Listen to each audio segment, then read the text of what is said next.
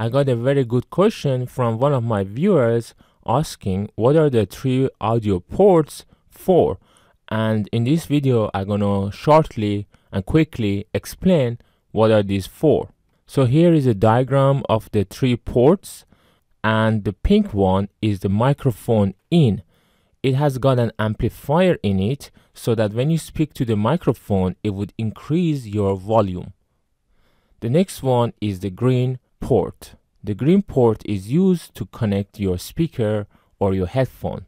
And the third one is the analog line in. It is used to connect external audio devices such as CD players, audio mixers, musical instruments, and even microphones.